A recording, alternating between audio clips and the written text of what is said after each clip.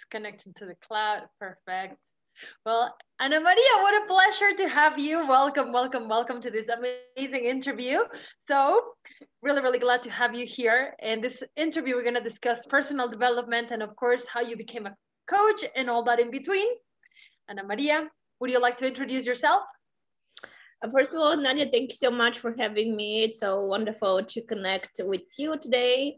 I'm Ana-Maria, I'm Bulgarian, and I've been a coach full-time for 3 years, but I've been in the personal development realm since I was 22, and we're going to touch base on that in just a second. I just turned 30 2 weeks ago, so it's been, yay, Aquarius. Looking 15 anyway, so. Oh.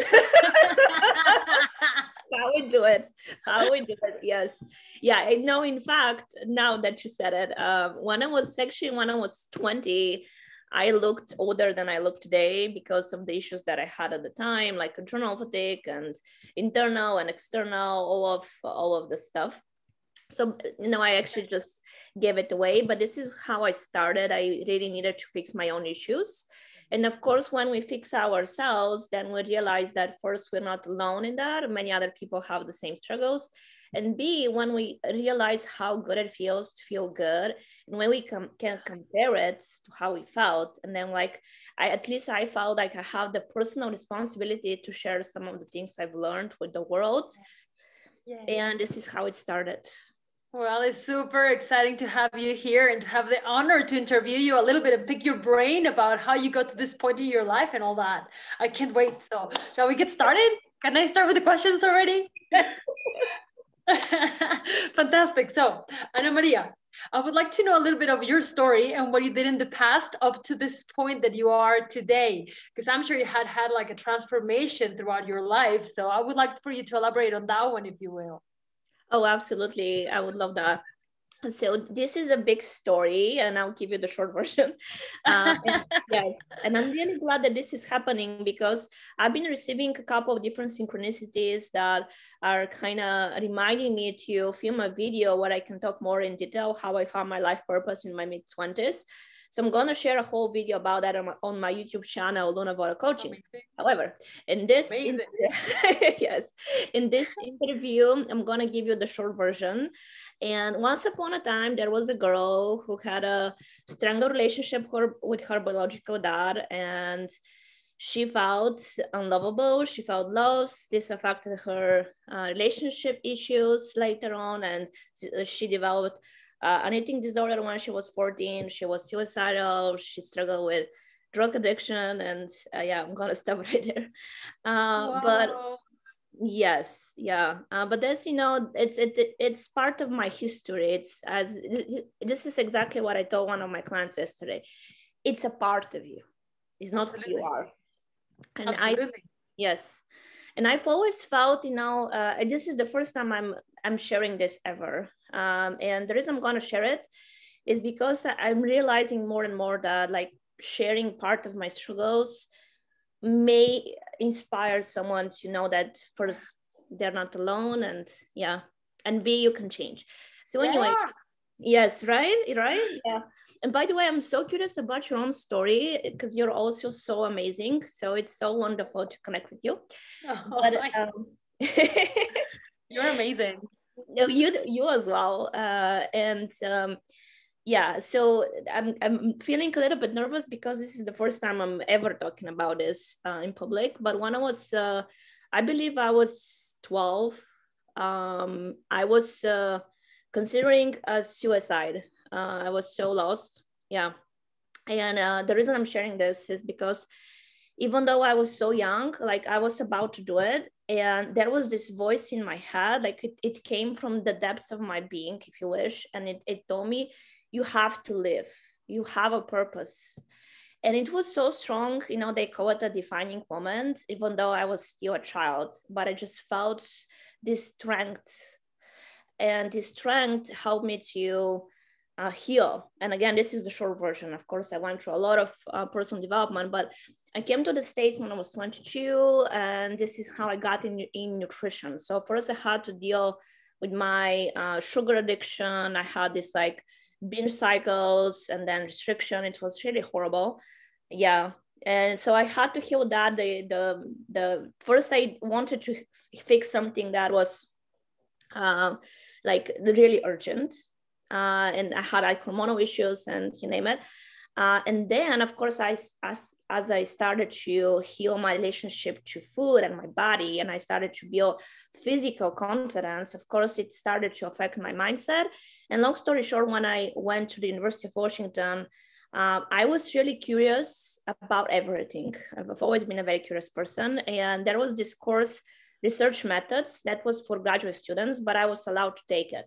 And within this graduate course, we learn how to conduct scholarly research.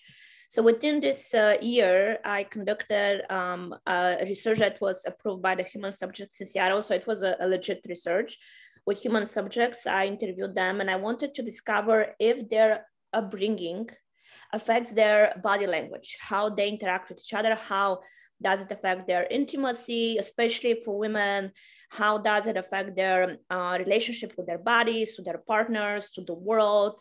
So it was very interesting. And within this period, I probably peer reviewed close to 1,000 books on like anything you can think of, like gender studies, neuroscience, dance therapy, movement therapy, counseling, anything you can possibly think of. And I was so immersed into it. And of course, I was fixing my own self-talk at the time. And I work with a mentor. And that's why we all that we are in the personal development, we constantly preach about get yourself a mentor or a coach, it changes your life. So yes, absolutely. Mm-hmm.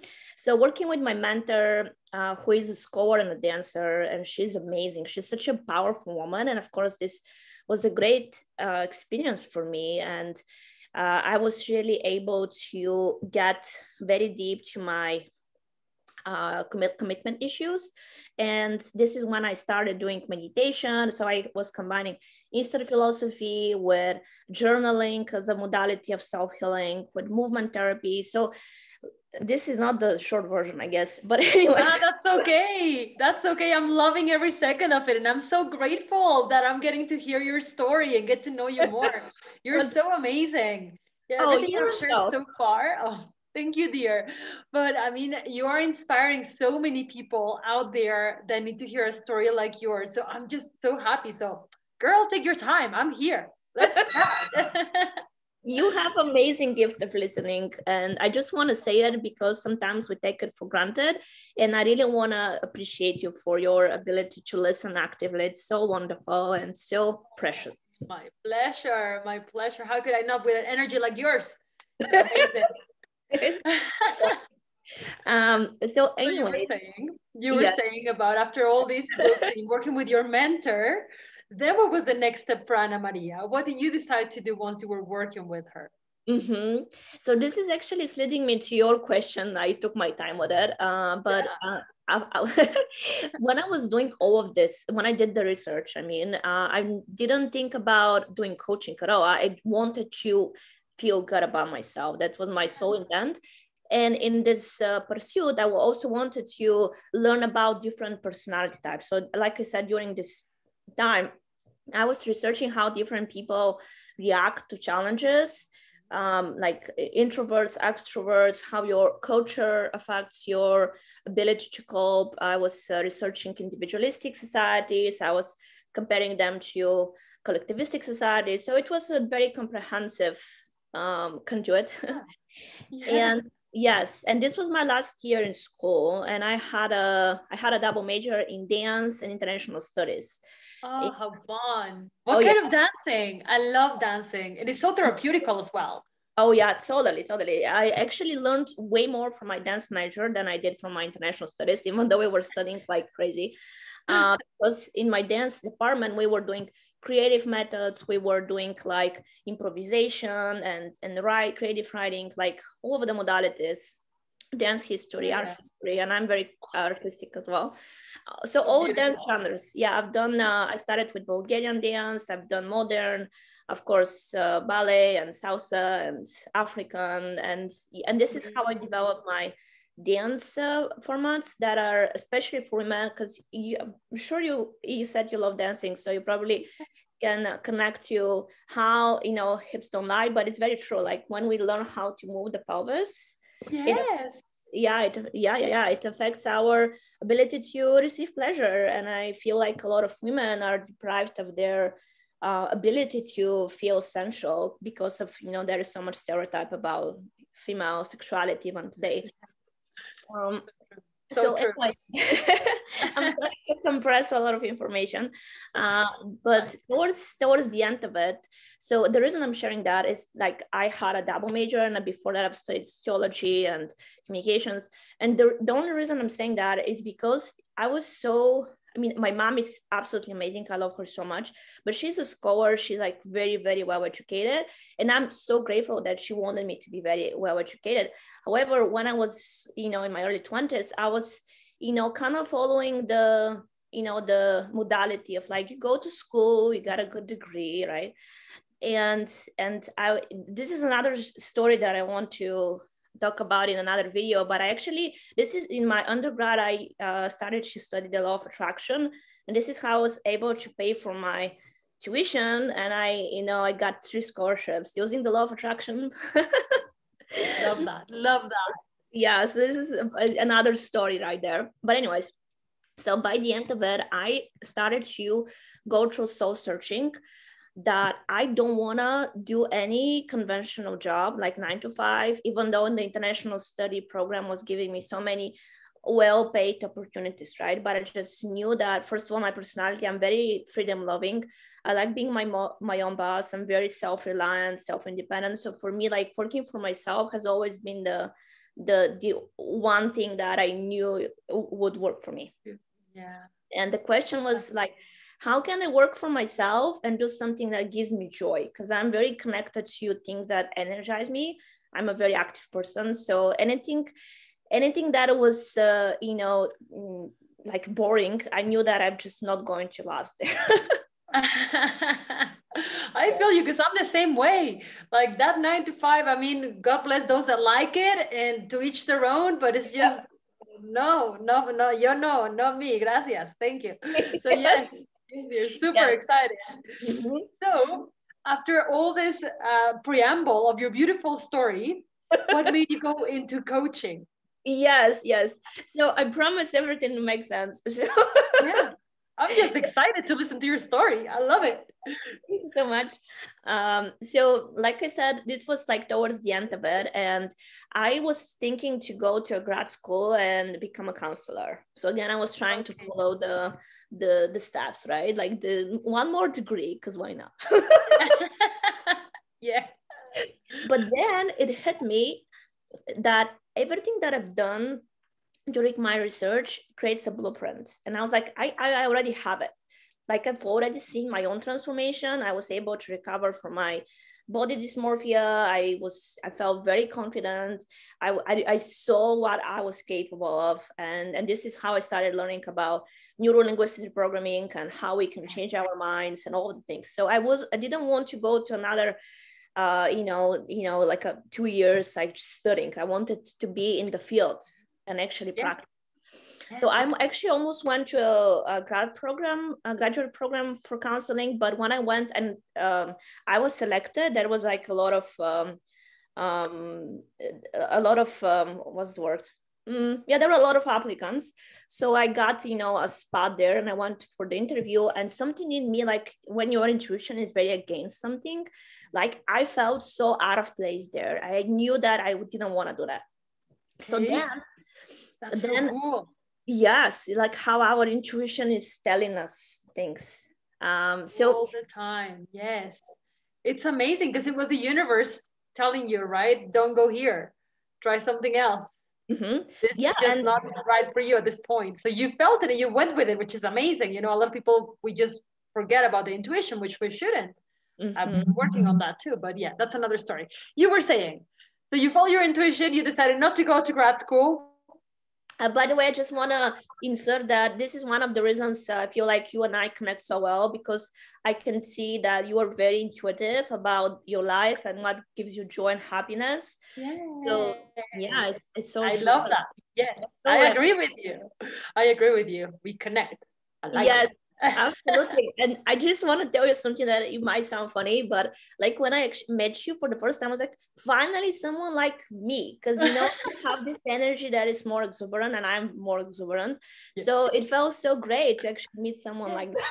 Yes, it's fun. I love it. It's just focusing on what gives you joy and just making the most out of it and just enjoy it. Yes, yes, absolutely. And I think it's also our cultures because we're both from non-American cultures that are just innately more fun. Yes. Gotta say it. Gotta say it. Gotta say So it. true. Yeah, it's true. It's true.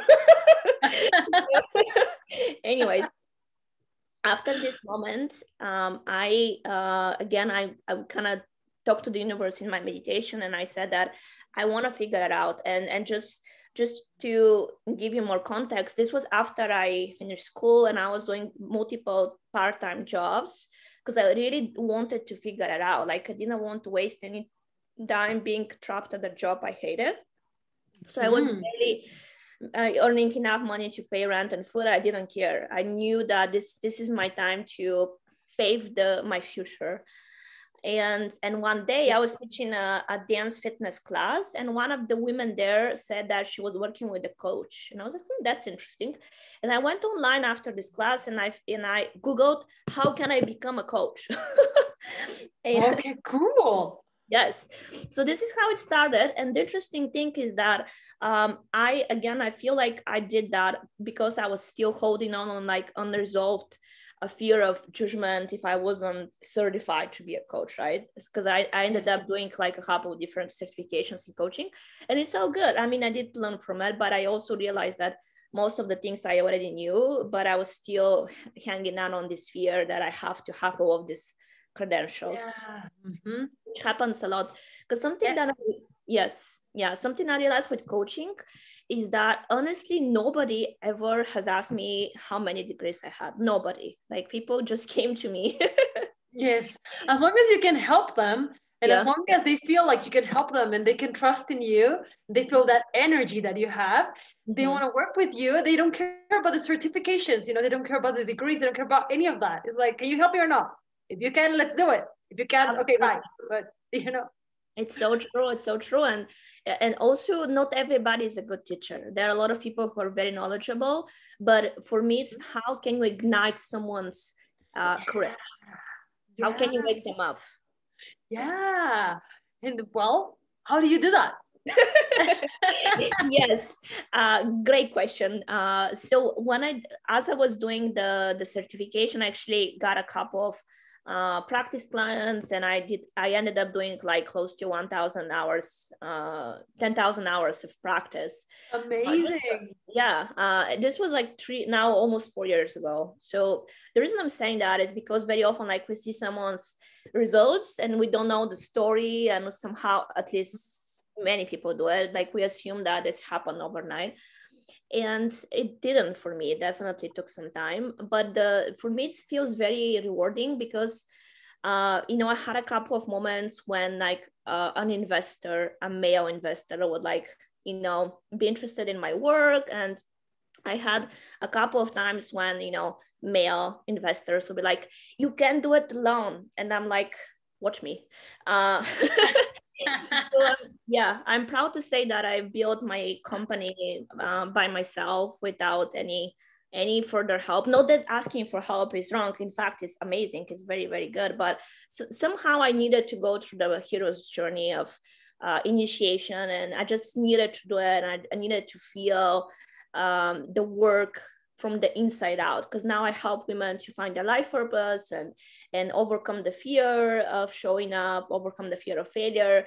So I had to go through all of these fears myself, and there was so many times when I was barely making enough money to cover my utilities and essentials. But again, the life purpose, because everything that I'm telling you, is centered around this unshakable belief that this is what you're going to do. This unshakable belief that you're going to figure it out, and you show up every single day, you do your work, you check off your goals, and you keep showing up. And when you do it day after day after day, the universe starts to see that you're not joking around. You actually really want it. and you're showing up, and the universe always mirrors our intention. And this is how the law of attraction works.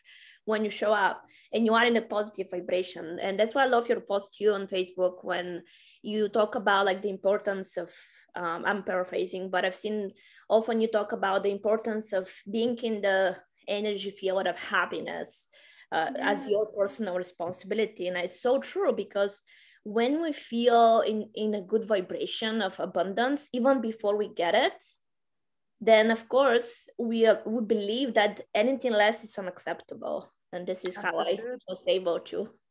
Yes, I love that, because when you feel that you can be happy with like for your purpose, like from yourself, you really believe that happiness is a choice rather than a result that somebody else did for you, then you not only claim your power, right? But then you feel just amazing for no reason. You just claim your power to be happy and off you go. And then you're vibrating in the highest possible wavelength, and then amazing things start happening to you. So it's just cool. Mm-hmm. Yay. So super excited about that particular part. But yes, you're so right about the whole being. I really love the fact that you hone in on women and helping them find their confidence, and really finding that inner work that sometimes we forget about, because our bodies are libraries, right? And they've been storing every single experience that we have had since we were born is stored in our bodies. And sometimes trauma is there and we don't realize it's there sometimes. Sometimes we numb it because it's easier not to look at it than to actually put the work in and whatnot. So it's amazing the work that you're doing, because you're showing people, you're showing women how to build their confidence back, right? You're showing them how to work with themselves and eventually also move through and whatnot. So yay. Absolutely. And, it's so interesting that you say that, because just today before the call, something I do for my premium packages, I create my own guided meditations that use the NLP anchoring. And it's so interesting, because one of my most recent clients, she was very impressed that she now sees her fears as information. Like before, she was intimidated by them. They were holding her back. And now she understands that, as I always say, having fears you can be fierce while having fears. And I think this is so important. And that's why I do so much, create so much content for my social media, because I want to give more information and to show people that you have two choices: to stay in denial, or to understand that when you practice compassion towards your shortcomings, you understand that these shortcomings don't define you. You define yourself. And you can create a new definition of that. And that's the power of self-empowerment. Even though empowerment, yes, it's a buzzword nowadays, but I really like the word power, because we women need to be reminded that I firmly believe that women, we're so powerful, and there is so much social stigma.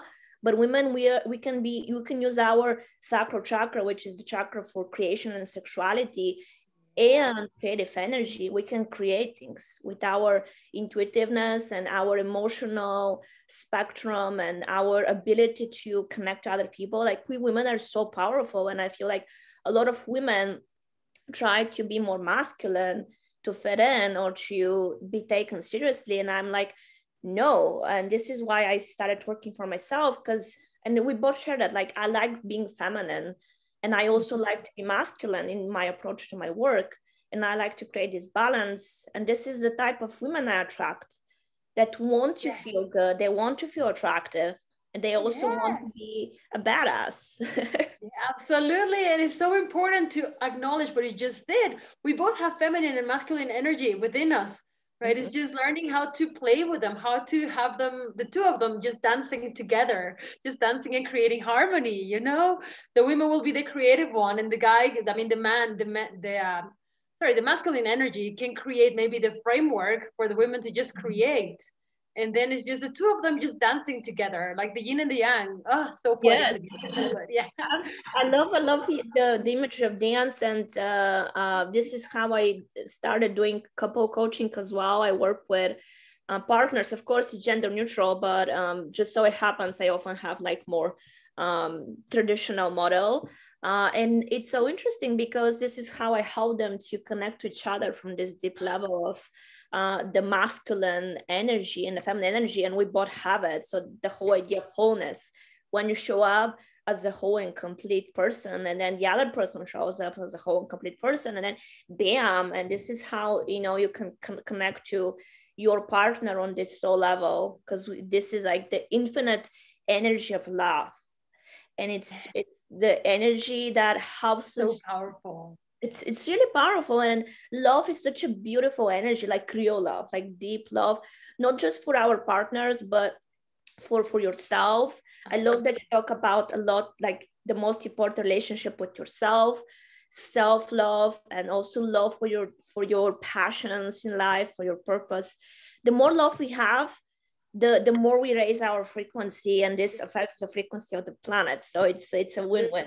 Oh my gosh, yes, I love that. The more you love yourself, the better the society becomes, right? Because it's so funny how sometimes when we're growing up, you know, they tell you not to be selfish and not to do this and not to do that. And then you start thinking that whenever you're practicing self-love, you're being selfish. And no, not really. Like, you have to love yourself so you can love everybody else around you. And therefore, everybody else will love themselves as well. I mean, by influence. But no, that's also a personal decision. That's also a personal decision. But yes, it's so important to just love oneself.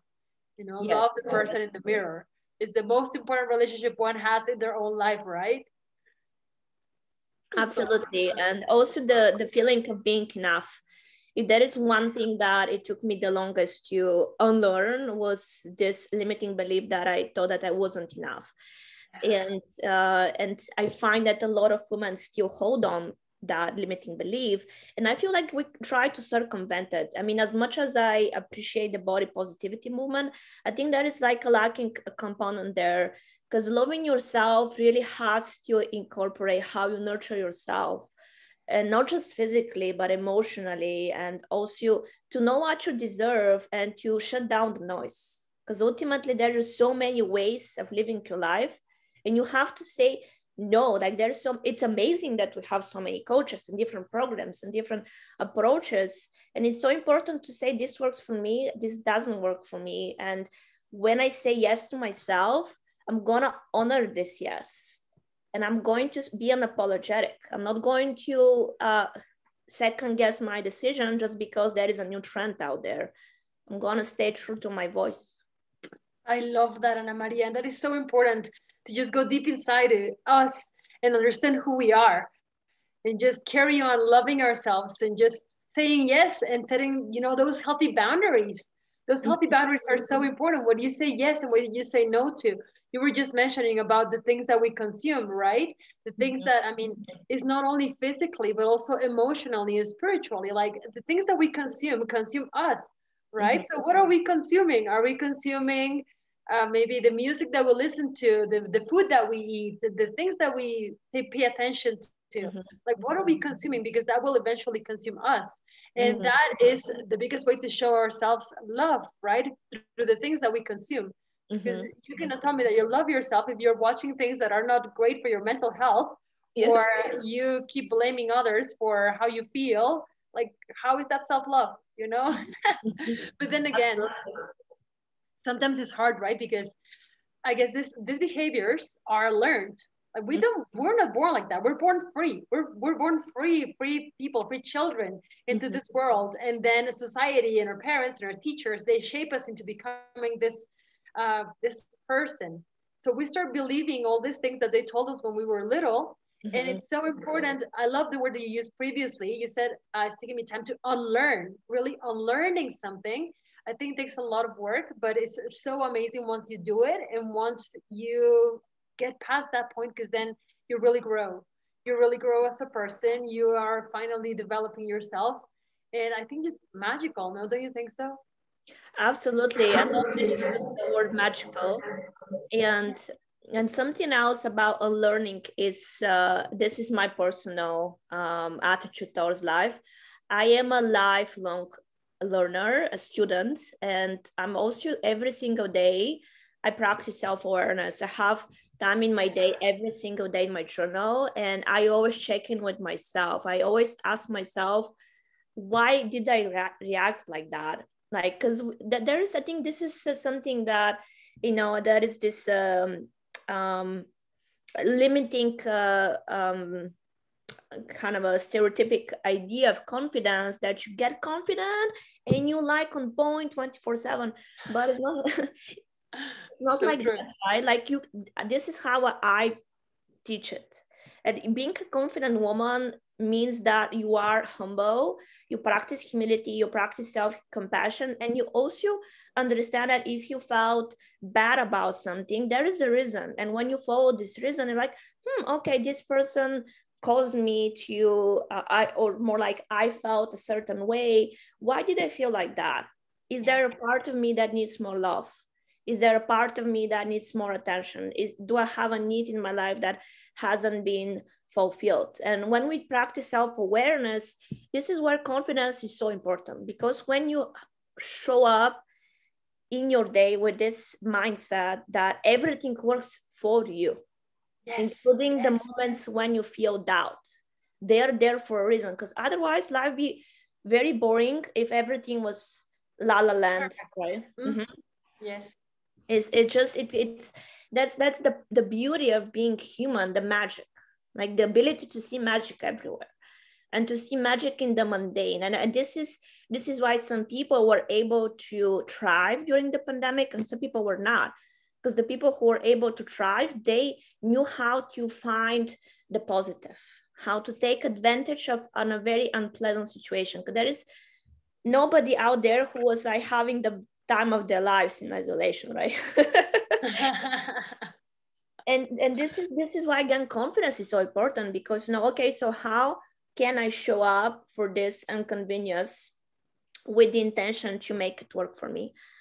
And I know a lot of people, including myself, I was actually able to triple my revenue. Not that it matters that much, but again, it's that mindset of like, how can I use this in my advantage? In not in a way that, you know, we're trying to take advantage of everything, of course, but when I say advantage, how can I always practice this like inner child's curiosity to life and be flexible.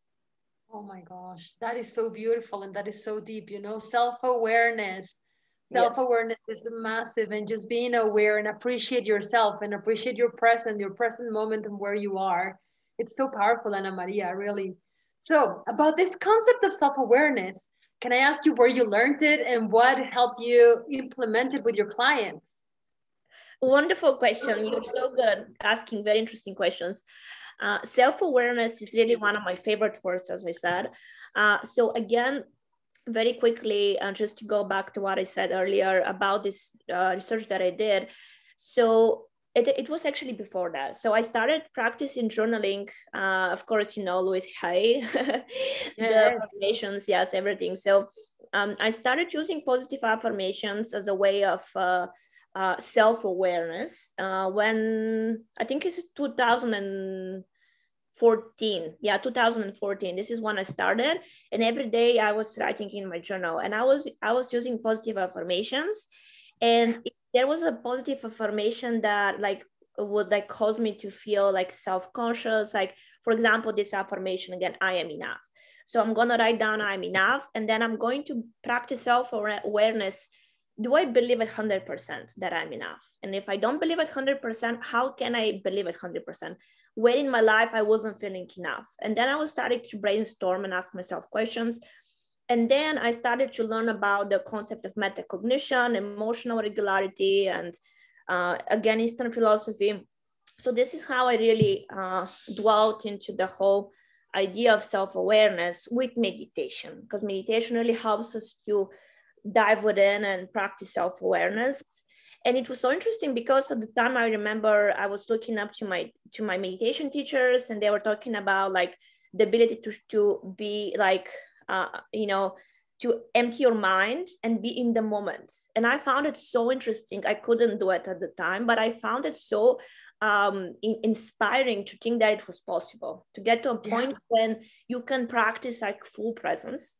So I kept doing meditation, I kept learning about it. And there was one very blissful time in my life. I actually really wanted to go through like a ceremonial ritualistic cleansing, if you wish. So I did like a long cleanse, and I had a lot of junk in my body at the time. And again, I want to insert very quickly that this is why I'm so passionate about health, because physically I've always been around this weight. So it's not that I was, you know, heavier or something like that. It was like I felt heavy, which is completely different. Yes. So yes. the cleanse wasn't, you know, some sort of like a fat cleanse or something. I just wanted to feel good about myself. So anyway, so I did this cleansing with meditation. I was doing earthing. I was going in the park and just kind of looking at the trees and absorbing their energy. I was going through all of the chakras. And by the way, I'm rushing through all of this. Everything that I've done is of course, is long. It took a lot of time.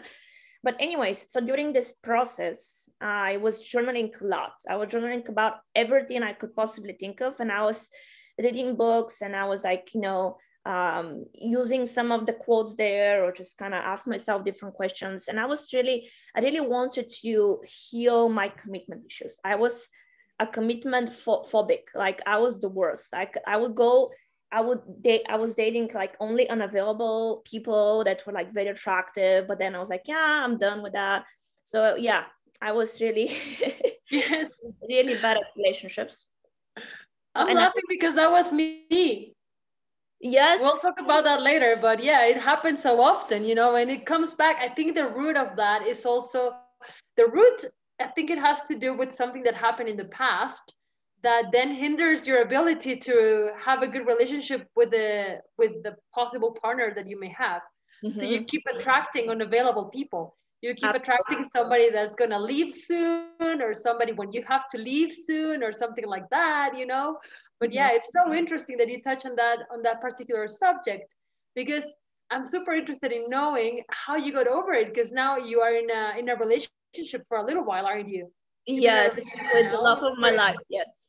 Oh, so sweet! I love it! Yay! Which is, you know, that's why if you go on my website, this is the slogan that I help women to have it all: the excellent health and the loving relationship and the fulfilling career. I really believe that every woman deserves to have it all.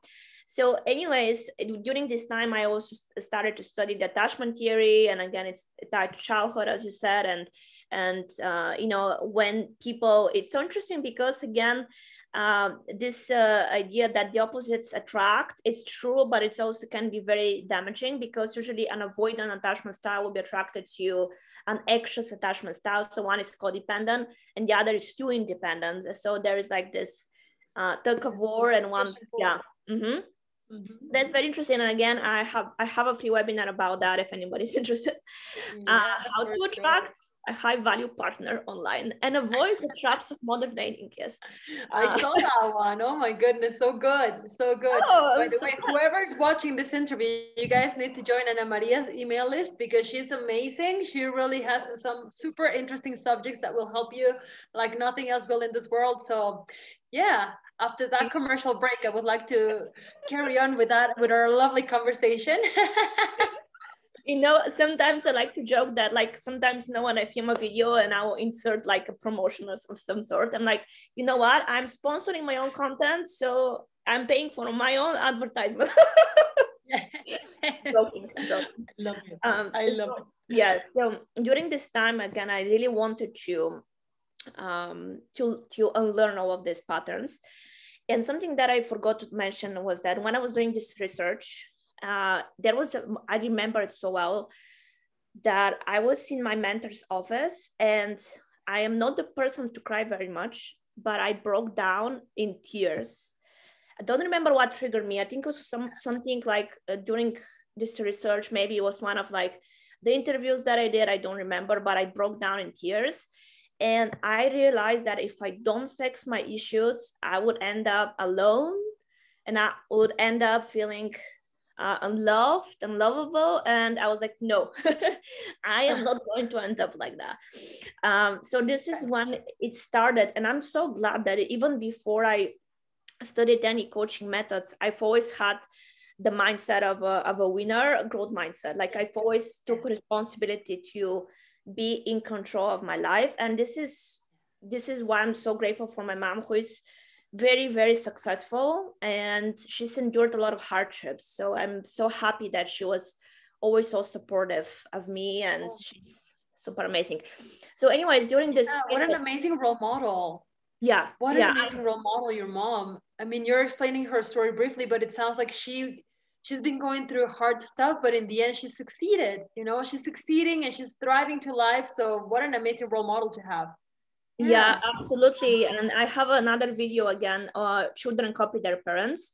It's so interesting that the universe sent me two completely opposite models, like my dad and my mom. And like my mom, she's like an angel, really. She's the most positive person I've ever met, despite everything she's been through. And it's not my, it's not, I don't want to talk about her life here, but she's been through a lot again, and she endured the marriage with my dad and so forth. So I am so grateful that I had the choice to choose between ended up like my dad or, following the steps of my mom. And as you mentioned earlier, it's so common unfortunately, it's so common for women to attract a partner who resembles their dad, even if their dad was not a good example. So I was very conscious of that. And that's why I was so afraid of relationships, because I was so afraid of ending up in a toxic relationship. So I was just like, I'm gonna leave the relationship before anything happens, so I'm not hurt.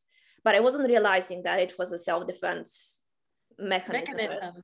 Mm-hmm. Yes. So long story short, it's a long period, but if there was one thing that really helped me was this curiosity, self-awareness, meditation, and daily work, and really reading, because every single person, that's something very important to mention, that every single person, that's why I talked about different personality types, that every single person has a different learning modality. Some people are kinesthetic learners, some people are auditory learners, some people are visual learners, yes.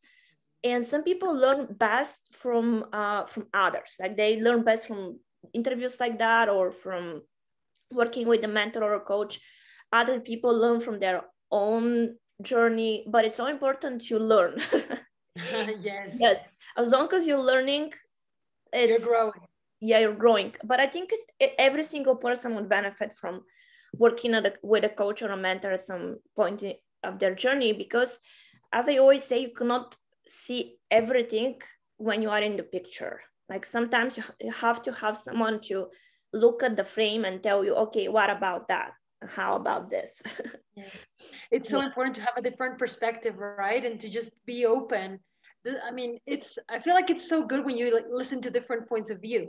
You don't have to agree with everybody, and you don't even have to implement what you're listening to, but just being open to learn. Like I said, you can reject everything. You can be like, well, that's your truth, and that's your truth, and that's your truth, and I don't want anything to do with those truths, so I'm just gonna stick to mine. And I mean, to each their own. But it's good to learn. It's good to at least listen to other people's perspectives and points of view, because everyone has a different one, and everyone needs to be well respected for their very own perspective, because that's the reality, right? Well, I feel like. Yes, 100%. And something else, again, I really love how you put it, that it's learning and deciding what you want to take or what you want to disregard. And after I finished school, I actually forgot to mention that I really wanted to build my business, and I had no idea, because I've always been in humanities. I've been into creative writing since I was a child. So I've always been into humanities and creative writing. So I had like zero practical knowledge about money. I mean, I wish we studied about money, because that's one of the most important things, money management, but I didn't. So I had to learn. And because at the time after I finished school, I really had no money. So I understand when someone says I don't have money, because I've been there, but that's not an excuse. Because after school, I didn't even have money to buy books. That was just so bad. But I had a library card, and I would go to the library every single week with a carry-on, and I was taking like 30 books every single week.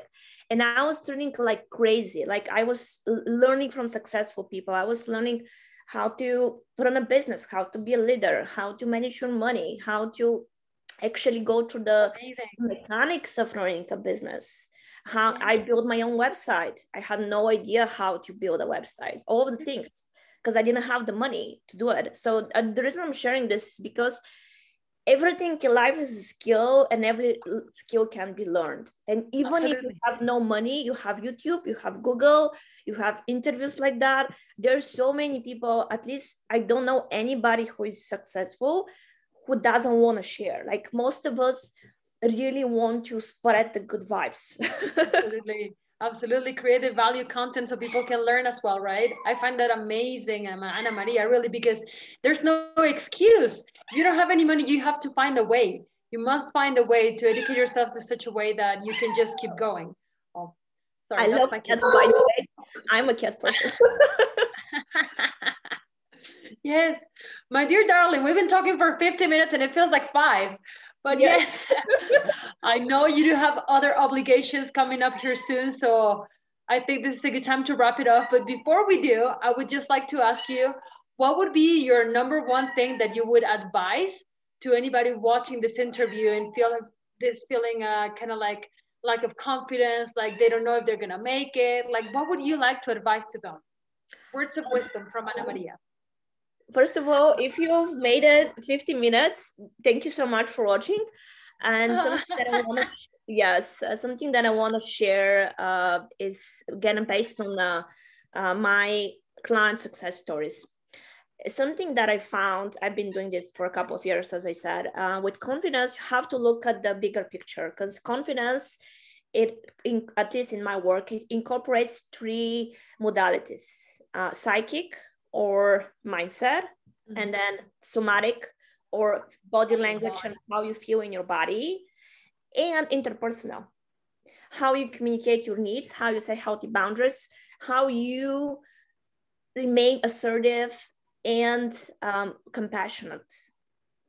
Amazing. So my final recommendation, if you wish, is to practice self-awareness and see where in your life you may be confident, but not unshakably confident. Because very often I see women, they say, I'm confident in that area, but I'm not so confident in my relationships. So it's very important, if you are, dedicated to build unshakable confidence, to really look at the big picture, and also to replace judgment with compassion, and to tell yourself, I can be very confident in my body, but I don't feel confident expressing my needs. So how can I, again, this is NLP coaching, how can I source from what is already true? This is a very good way of learning. Yeah, I love that practice. Yeah. Just asking yourself, it seems like your higher self just comes and gives you all the answers while you sleep or while you meditate. Absolutely, absolutely. Yeah. So this is the final thing, is to always think of something that is already true for you. Like the one positive thing you believe about yourself, no matter what, and then draw from this emotion and tell yourself, well, if I can do that, I can do this. And when you draw an anchor from this place of already existing confidence, you can just branch out and blossom until you feel so good that life feels it feels your new normal. Like anything less than feeling joyous is unacceptable. This is when you know you don't shake.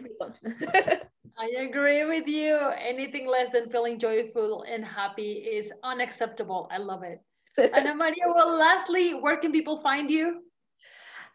Thank you so much for this interview. It was so amazing. I had so much fun. lunavoda.com. I have a lot of articles. And if you want to join my email list, you can do that. And also Luna Voda Coaching is my YouTube channel. And I'm also on social media. Fantastic. Fantastic, Ana-Maria. Well, once again, thank you so much for your time, for your kindness, for your knowledge, for your wisdom, and of course, for your energy, your purpose, your mission, and your vision, helping this world to become a better place, one person at a time. Thank you so much, Nadia. Thank you, my dear. Well, enjoy your afternoon, and we'll see you in a different one, yeah? Thank you so much. It was so much fun to connect with you. No, it really was. You're amazing. We'll talk soon. Talk to you soon. Bye, Ana-Maria. Bye.